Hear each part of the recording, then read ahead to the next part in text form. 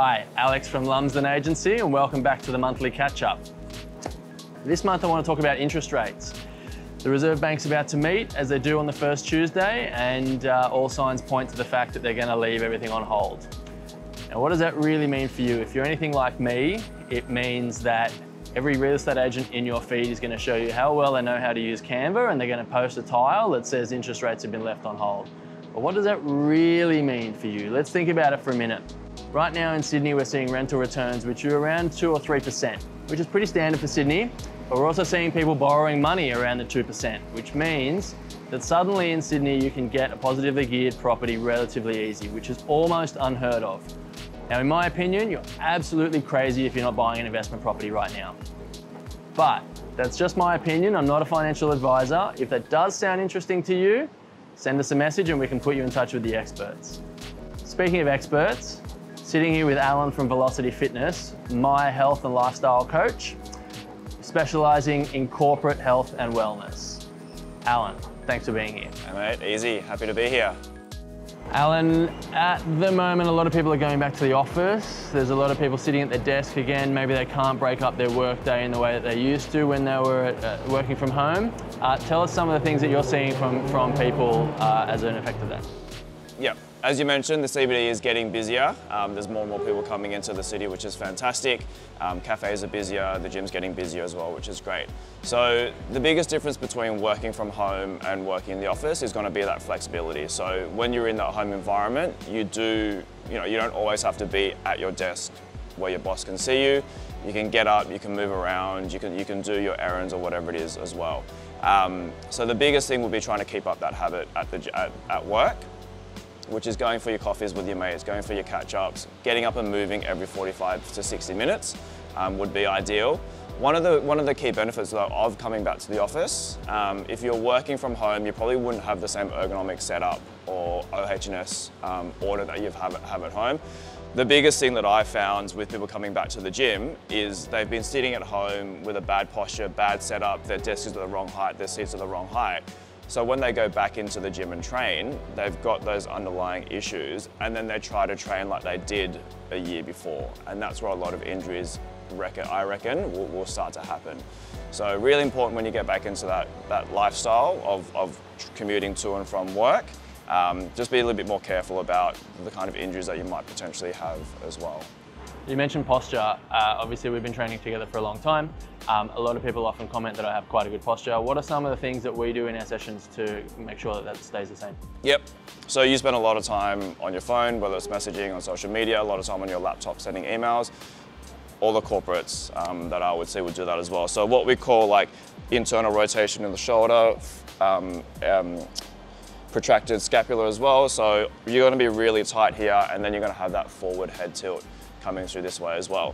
So what I focus on with my programs and what we do together here is on the posterior chain. So a lot of pulling actions to get into external rotation, a lot of actions to get the shoulder blades popping back as well. So probably about 60 to 70% of the programs that I would do for you and for my clients involve getting into that postural position here to really try and correct everything that's gone wrong over the last 12 months or whatever it might be. Yeah, so one of the things that I really enjoy when we train together is that you're very holistic about a lot of things. You know, sometimes we don't train as hard, but we spend a lot of time talking about what's going on outside the gym. Talk to me about your theories around that. Yep, so that's kind of what I would call the difference between a personal trainer and a coach. So, you know, a personal trainer is very physically focused with, you know, what you should be doing, what you shouldn't be doing, how intense you should be going in the workout. You know, especially with corporates and, you know, as you get older, you've got to be a lot more careful about everything else that surrounds it as well. So, you know, everyone's got their own personal circumstances, but things like how you slept last night, you know, whether you had a big weekend, you know, I'm undergoing a renovation at the moment, which is really stressful. Other people have, you know, divorces, they've got, you know, family issues, business issues that come up. And stress just really causes not just a physical load, but also a mental load as well. That's going to determine the best result that you're going to get in the gym. So, you know, there's no point if you've had a fight with your partner and you've had a terrible night's sleep and you come in and I try to smash you like I know that you can handle. But in that circumstances, we modified a little bit just to kind of take into those circumstances. So what a lot of people don't understand is that stress is just a one big ball. Your body doesn't really recognize physical stress or mental stress.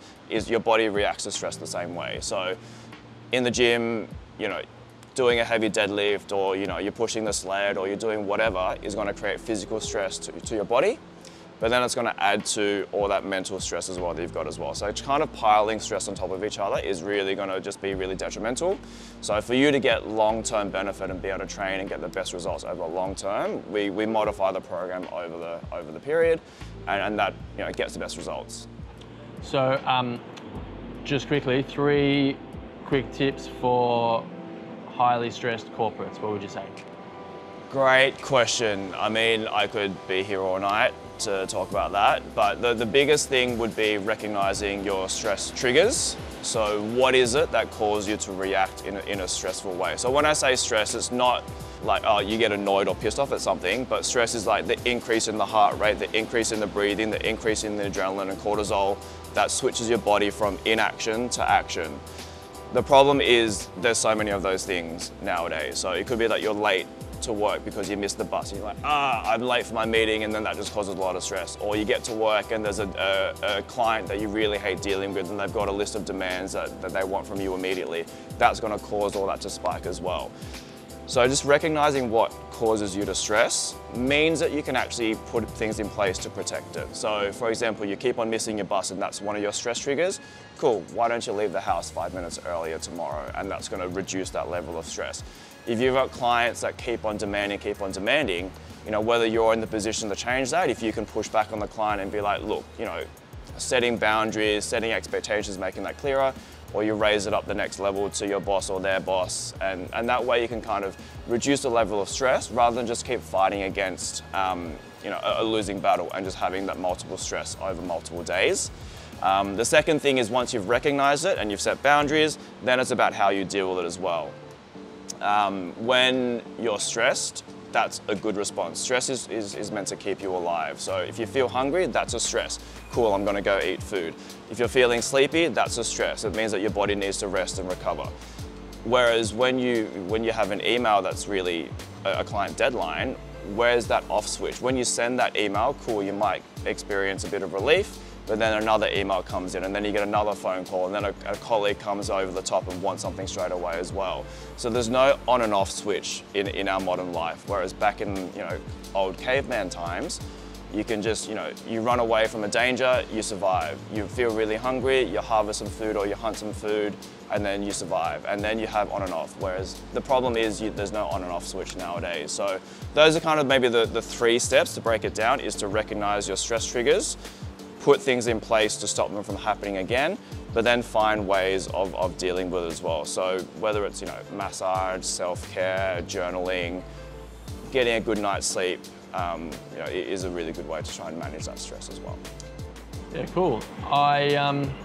Most people probably don't know, I was a personal trainer a while ago. I've always been quite into sport and fitness. I've always been very fit. One thing I said to you the other day is that I've never done what I'm doing right now in sport and been so injury-free, and I put it all down to your training and your programming. If people want some advice or they want some coaching, how can they get in contact with you?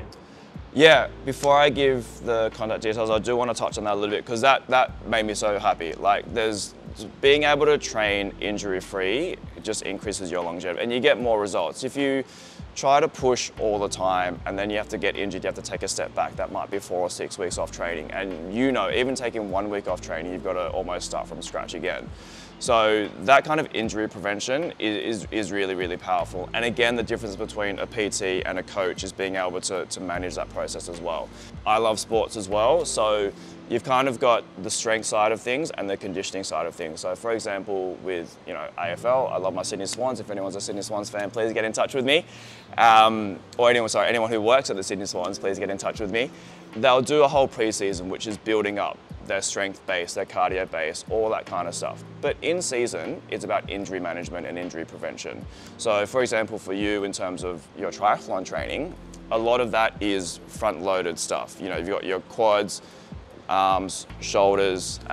So again, we've got to balance that out and make sure that we're stabilizing the joints and the muscles, and then balancing out the back of the body as well. And just by doing that and keeping the body in balance, your body naturally prevents injuries, because imbalance and instability is what causes those injuries. So strength is, that makes sense. Everyone knows what building strength is, but the conditioning side of things is really, really powerful, because it just, the looser joints, like the shoulders, need to be protected. If you've got tight hips, that needs to be managed as well. So having a really knowledgeable coach on your side is really powerful for your long-term health and fitness goals. In terms of getting in touch with me, we're at Fitness First George Street here, next to Wynyard, so that's where I do most of my in-person training. I do a lot of online stuff as well, so online nutrition coaching and lifestyle coaching. I'm also a qualified life coach and an NLP practitioner as well. So I bring a lot of that into the mindset and the environment change, which is really, really powerful too. So find me on Facebook, Velocity Fitness Group. I'm also on Instagram, Velocity Fitness Group as well. Awesome, so much info.